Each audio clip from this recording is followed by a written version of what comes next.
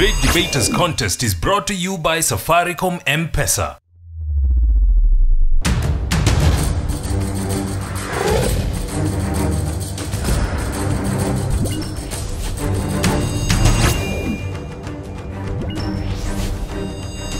The Great Debaters Contest 2016 registration is now open. Teachers or school administrations should register on www.greatdebaterscontest.com/register.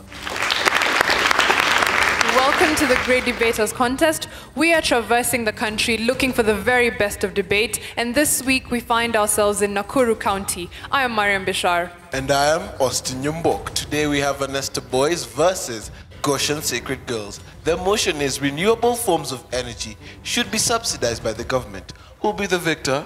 Let's get the debaters on stage and see. First proposer, you have 3 minutes. I am Sean Gatia Kalvahar from the outstanding Annester boys Lanet. The name is unique. Proposing the motion that says renewable forms of energy should be subsidized by the government. So what do we mean by renewable forms of energy? These are the forms of energy that are not exhaustible and are naturally occurring. For example, wind, sun, and water. We have hydroelectric power and other stuff.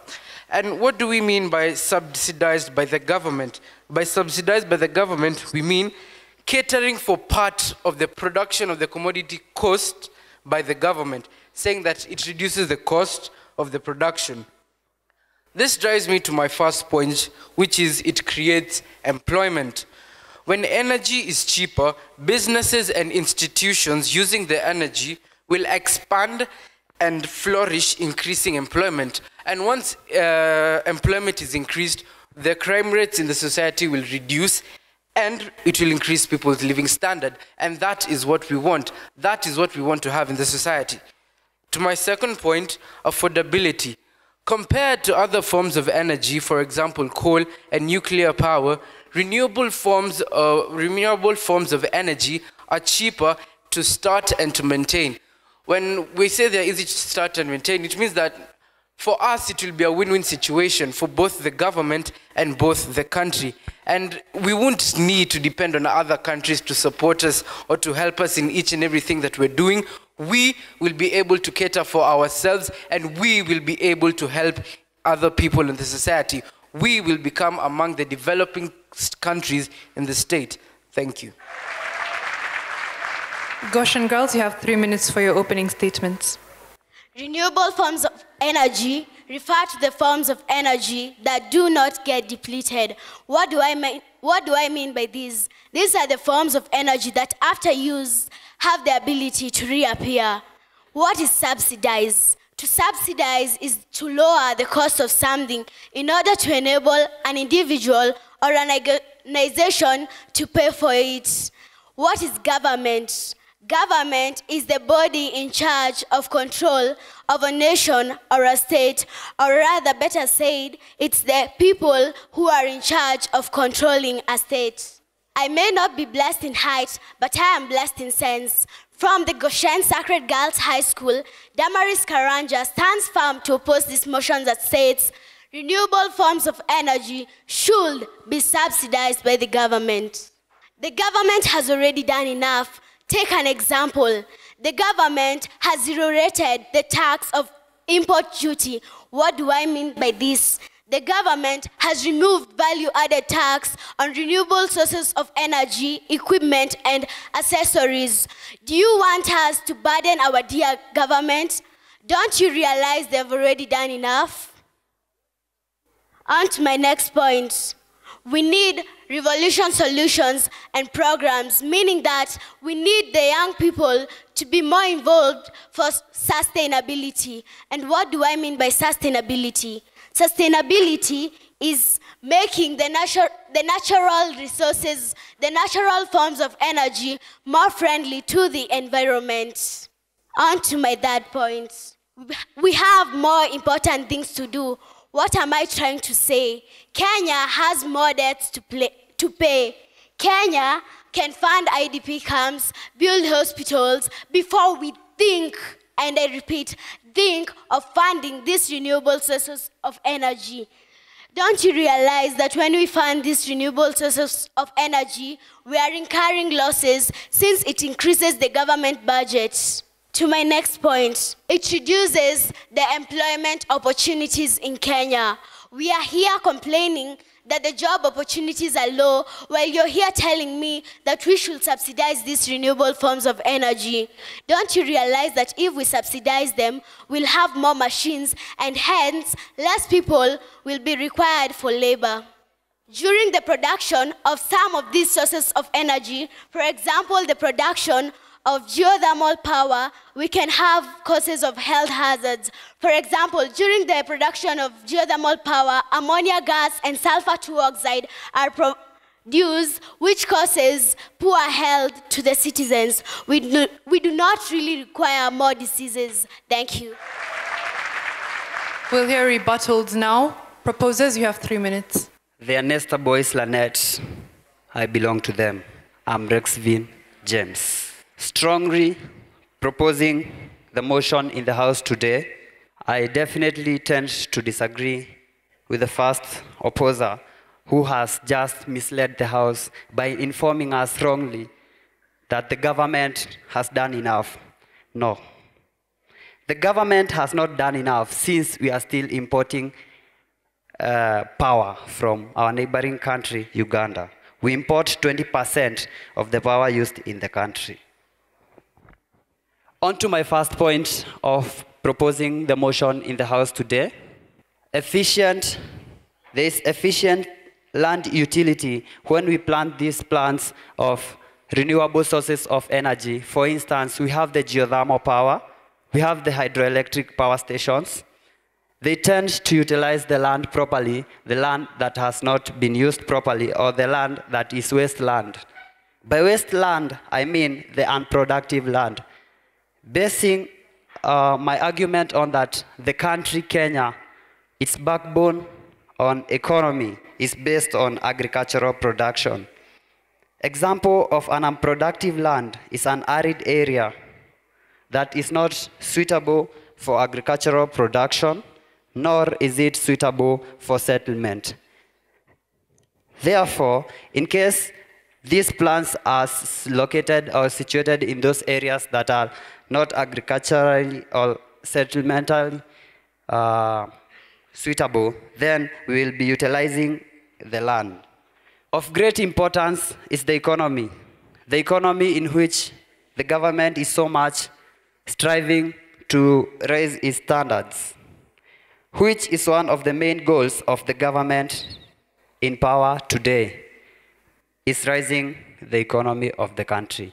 Therefore, if these plants are placed in these unproductive lands, then the land will be productive, and therefore,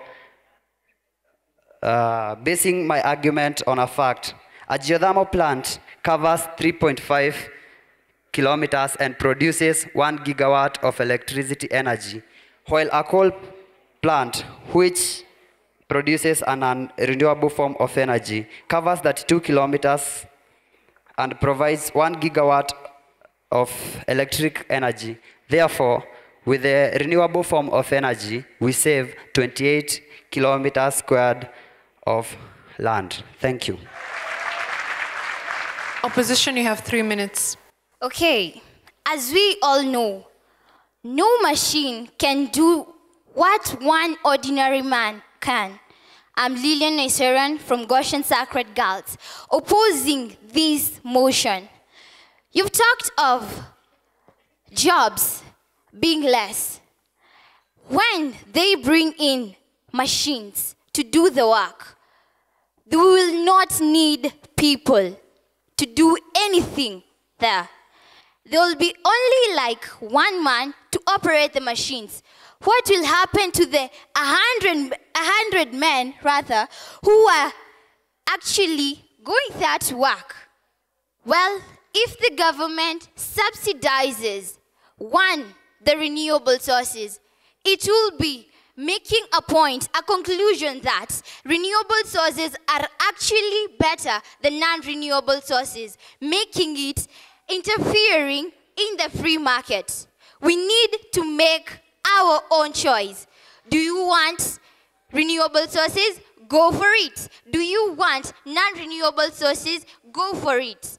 But if they come and subsidize the price of one, it will mean that I'll only be using non-renewable sources. What it will be meaning that it will use the renewable sources only. What will happen to those people who have machines that can only be operated by the non-renewable sources? They'll be disadvantaged. Another thing, we have nature. I love nature, and fishes are nature. Some of the fish species, like the salmon, migrate upstream. What will happen if the government goes to a river and constructs a dam?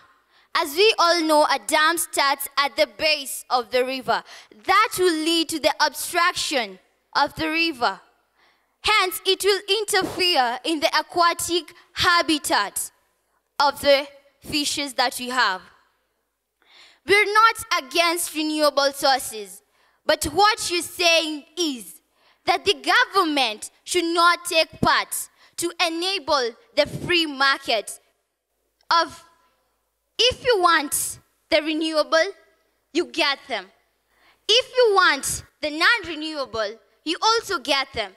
Let's have a free market whereby you don't have to rely on one, because if the government tends to reduce them, to reduce the cost of the renewable sources, I'm so sure, because Kenyans tend to believe that if things are made easier for them, they don't think twice. They go for them.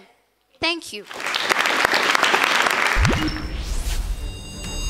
The Great Debaters Contest 2016 registration is now open. Teachers or school administrations should register on www.greatdebaterscontest.com/register.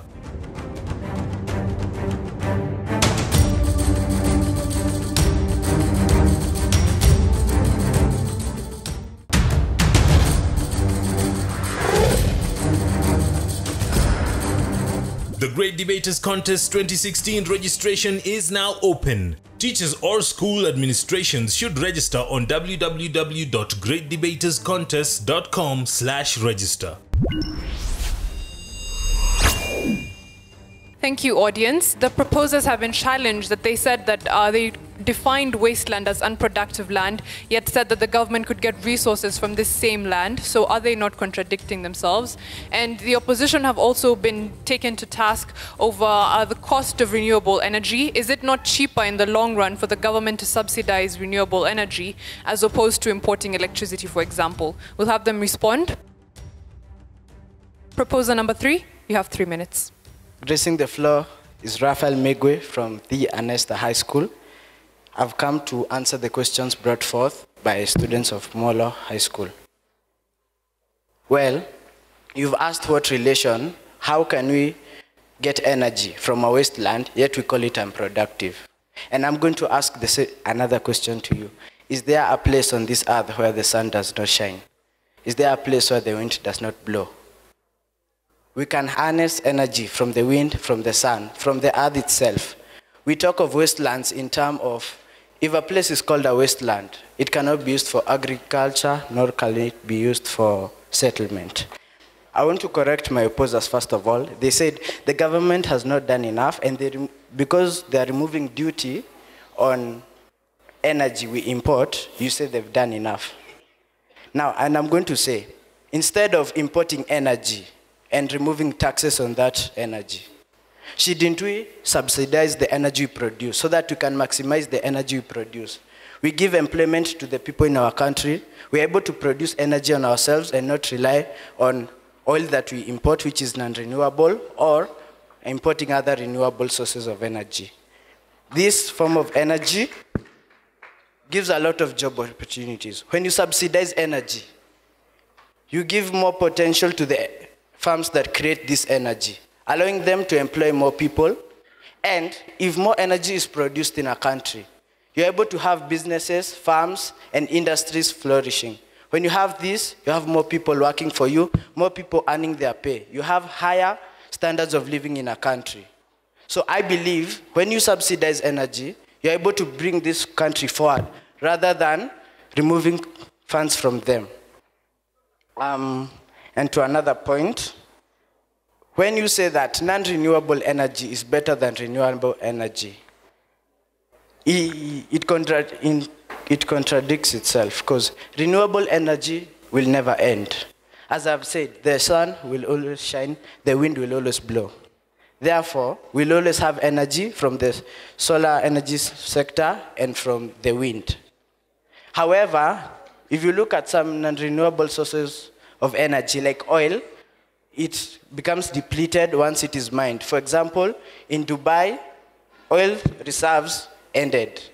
And now Dubai is leaning onto other sectors of the economy just to try to keep them on their feet. Thank you. Opposition, you have 3 minutes to respond to the audience. In nursery school, I was taught the alphabetical order.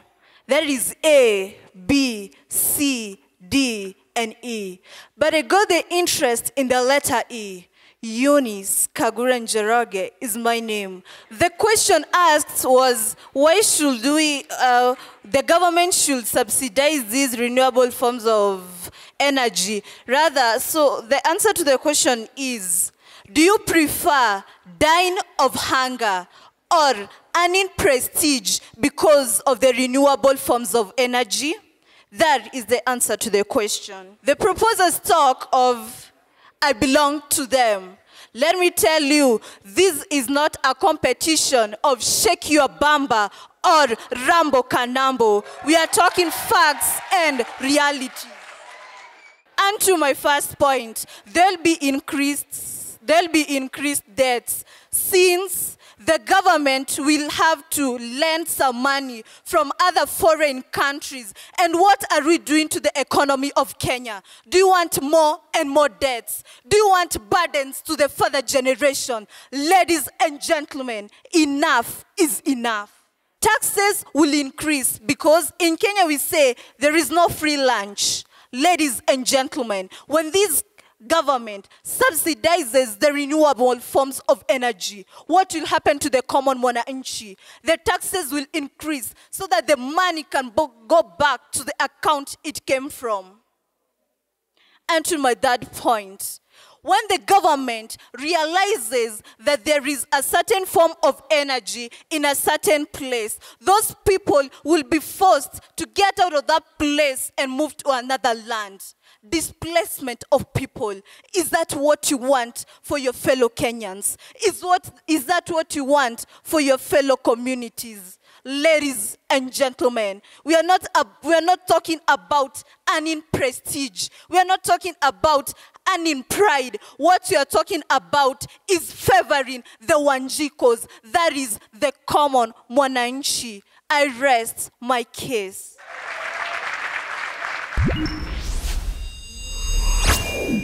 We'll hear closing submissions. Proposers, you have a minute. A smart student will always listen to a smart debater. Imagine how far ahead our country will be with the support of the government. We will go far ahead and we will become a first world country. By the government subsidizing on the renewable sources of energy, they will be helping us. We won't need to count on other countries or other people to support us. We don't need to become refugees. We need to become the ones helping people. So as a democratic country, we have a free will. Cross over to the proposing side and let's stick hand in hand with the government and let us have renewable sources of energy subsidized in our country. Thank you.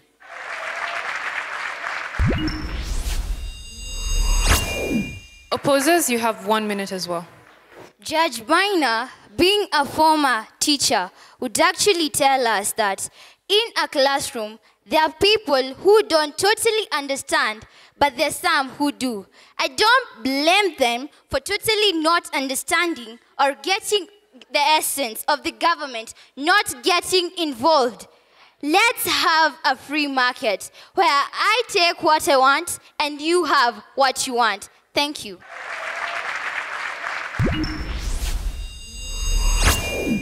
Annester Boys Lanet. Sean, I love your stats. You're a commendable or rather good debater. You have stage presence. The only thing is you only utilized 2 minutes. You didn't make use of 1 minute, which is enough to build a good case for your team. Nonetheless, it was a fair start for your team.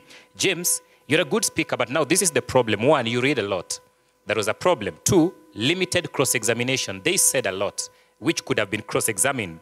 Raphael, you're a good debater, but there is a bit you need to do, a little bit more rather you need to do in order to improve on your debating skills. Otherwise, from your team, it was a fair presentation.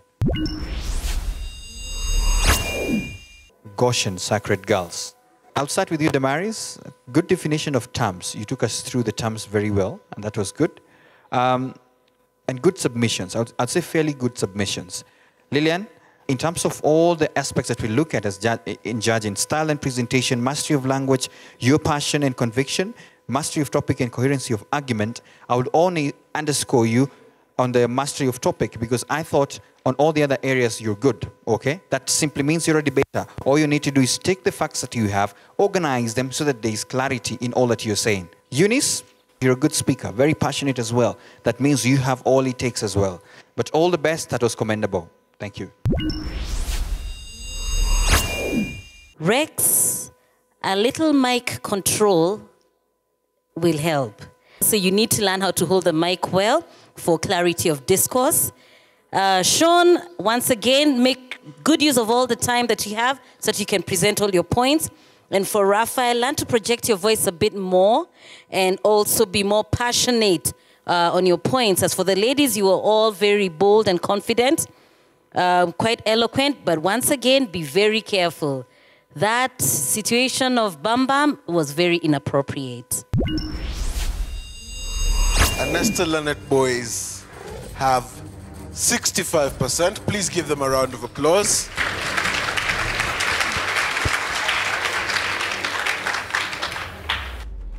Goshen Secret Girls, you were awarded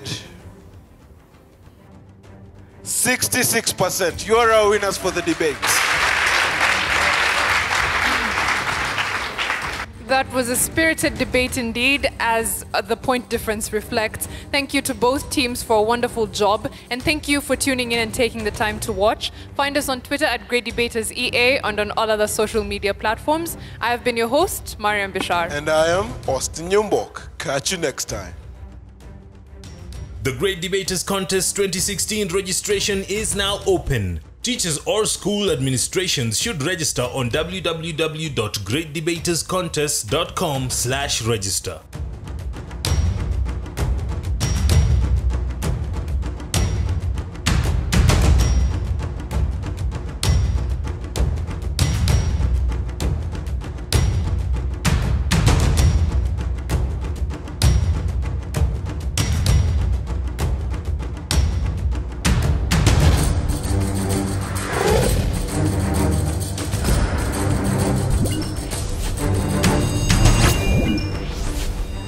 The Great Debaters Contest was brought to you by Safaricom M-Pesa.